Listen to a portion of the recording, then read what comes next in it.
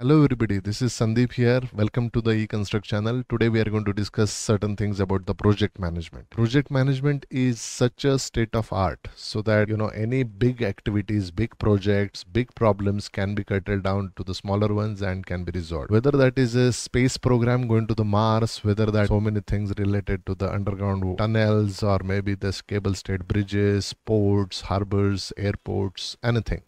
So very big problems, how to resolve that big problems is to cut down into the smaller problems and resolve it. There are so many project management techniques that has come into the place. Techniques related to the PERT CPM, those are very well known. But along with that, there is a Prince 2 or maybe Six Sigma and many different kind of techniques like waterfall techniques and other techniques are there to resolve the big problems into the smaller ones and get rid of that problems to give the proper solution to the project. So if you are really interested in watching this video, please stay tuned. Project management is something, there are so many questions will come. So let's see that. So let's say activity A, B, C, D, E, F, G, H. I think many people might have gone through, our college days. During that time, the precedence activities, successor activities, their durations and how to find out the critical path and all actually. So many a times we take certain dummy activity, or let's say activity A, activity B, activity C and all actually. So the problem comes up that how basically this can be channelized, how this can be addressed. So let's say this is excavation, this is PCC, this is RCC, this one is the shuttering, bar bending and other things. So what happens is these are certain activities, these are the precedents or the successor. Sometimes this will be the successor activities and there would be certain kind of duration would be there. So all that comes up with certain kind of solutions over here, which you can see that what kind of solutions that we required. If you see that, if you can go through the other chapters like how to find out this kind of activities, the dependencies and other things, as well as you can see that, look at this. So the kind of solutions that we can offer it through the MSP or the Primavera. Many different softwares are there which would help you to find out the critical path method, which would be basically the solutions where you would actually get the optimistic approach, and there is another method which we call it as the probabilistic method, which we call it as from the PERT.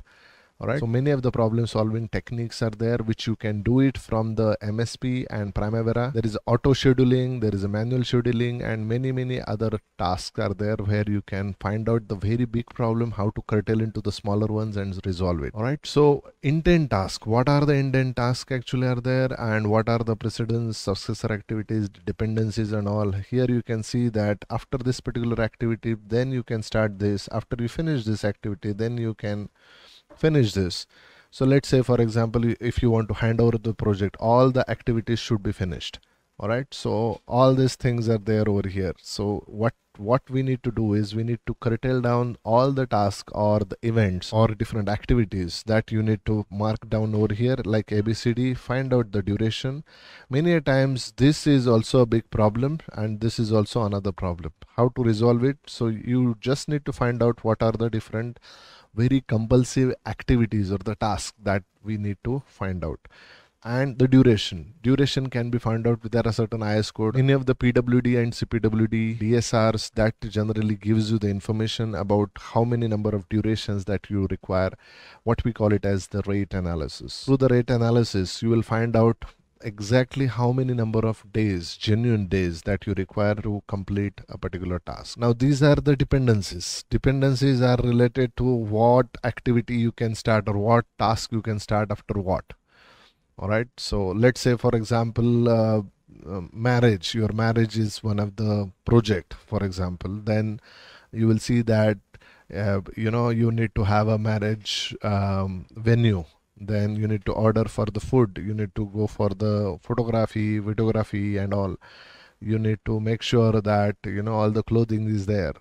Plus you will see that there are certain rituals that you need to complete. So these are basically the activities. You need to find out what are the compelling and the very important activities so that you don't invest so much on the money and the time and the resources.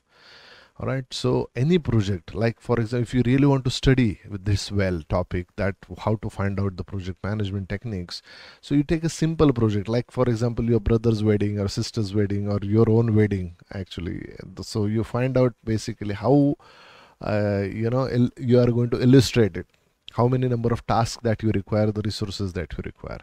All right, so this is how we generally work on the MSP and other softwares. Now, solutions. Now, this is MSP, this is the Primavera.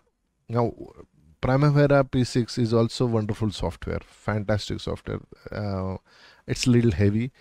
Another thing is, what's the difference between, there are so many people, they ask us that what's the difference between MSP and P6 Primavera. This is little bit like an Excel, easy to use, easy to maneuver, easy to find out, easy to work and all. Actually, I would suggest that you first of all work on the MSP and then start thinking about the P6.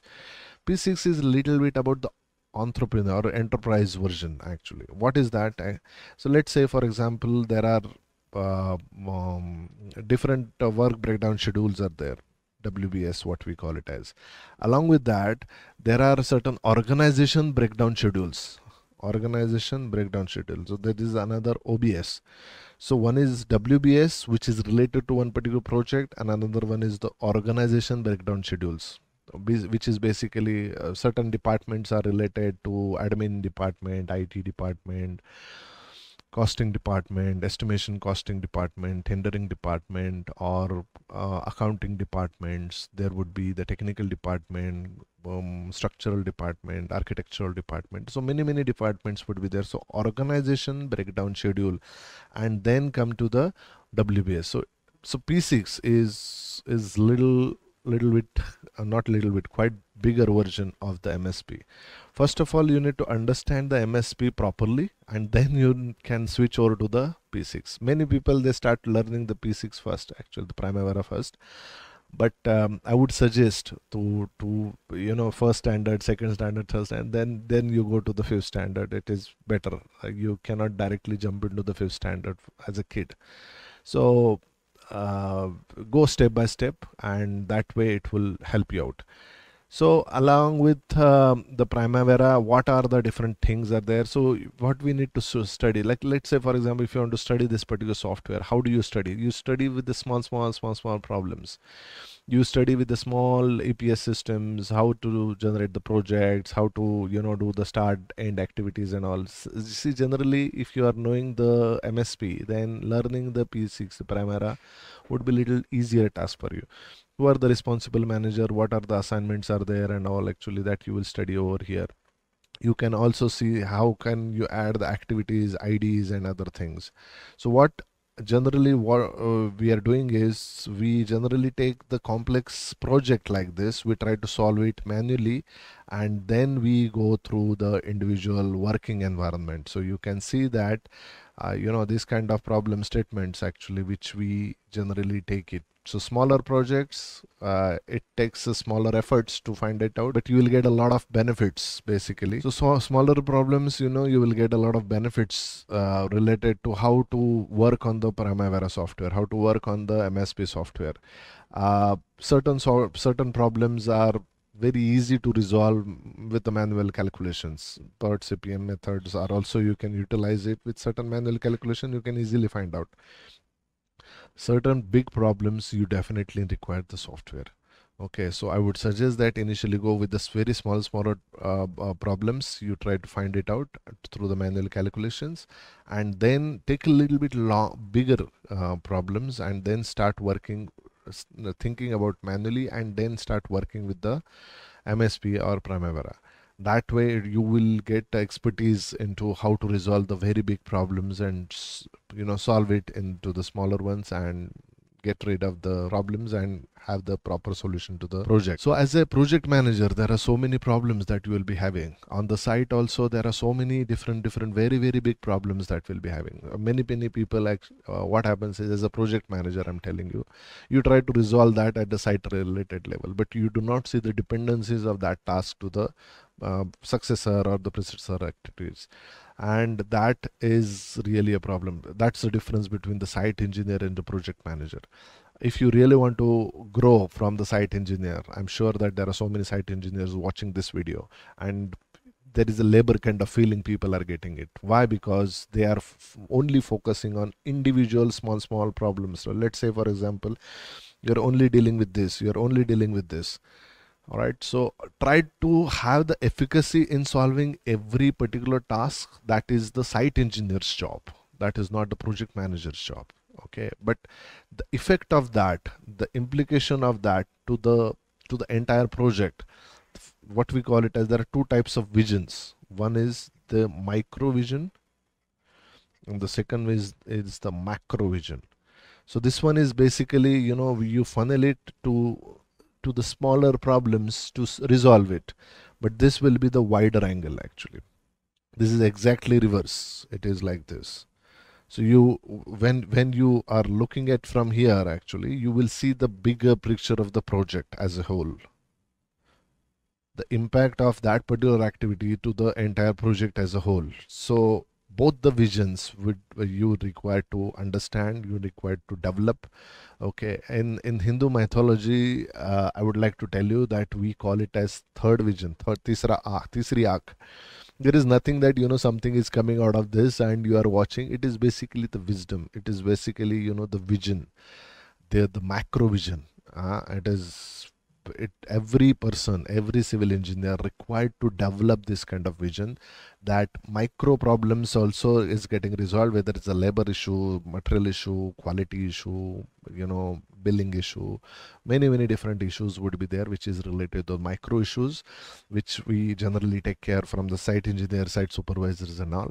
But along with that, the macro level issues also you required to deal with it. That's why you require this kind of tools to learn it.